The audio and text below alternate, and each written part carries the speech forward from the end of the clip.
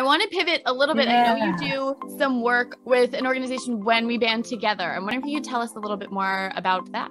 Oh, yeah, I love them. So When We Band Together, my friends made it actually, a famous wrestler, his son and his wife, they started it. It's a nonprofit organization, and they provide safe places for displaced people.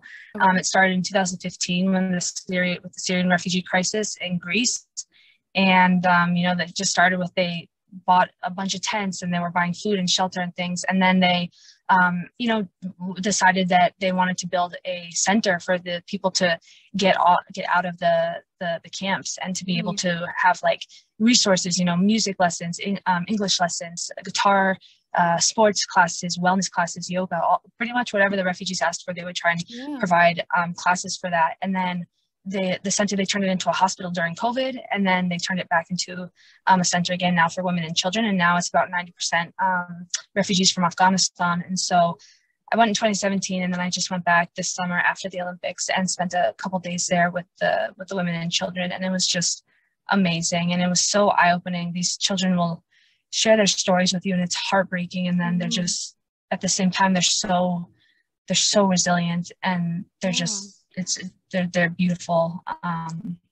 So you want them to have, basic human rights, and just also the right to life, Yeah, absolutely. Yeah. Do you have any information on how we can get involved if any listener wants to learn more or take action? Any calls to action? Yeah, I do. Yeah. So if you go to www.bt.org, so whenwebandtogether.org, you can donate there. And then just kind of a side note, right now we're actually looking to expand the building, but they're just so intentional about everything that they do. Like that organization, they are able to run and provide services with like a quarter of the cost that other nonprofits use. So, and it's like other organizations and nonprofits are actually like copying this model because it's so effective. And they also, and they're really trying to employ the women and the children there, they have people volunteer, and it's very like interactive, and it's really, they're trying to help these people to raise up to have like autonomy